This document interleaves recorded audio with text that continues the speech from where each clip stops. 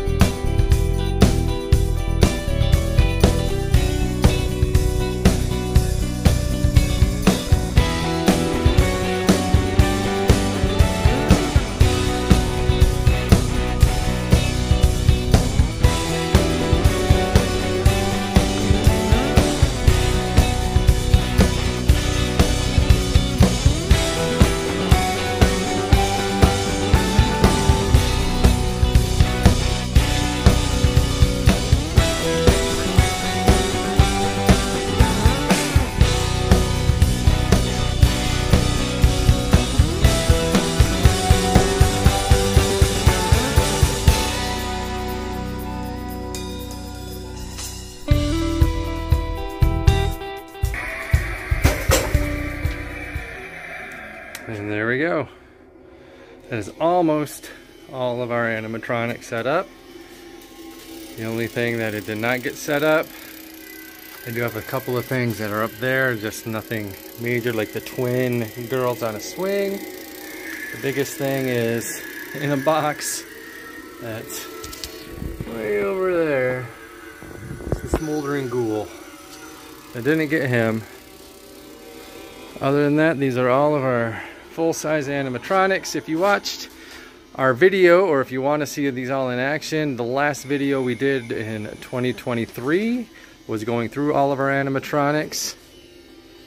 The new ones that we have this year, from last year, we have Shorty, we have Nibbles, who else?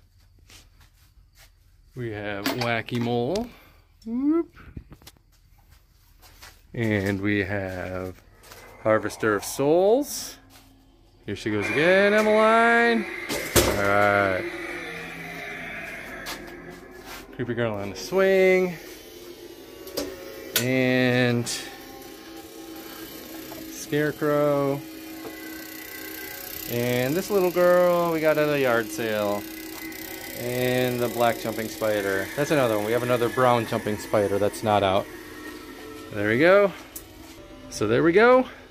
That's all of them. I don't know how long the time lapse was, but the actual time for me to set up all of those was just about 3 hours.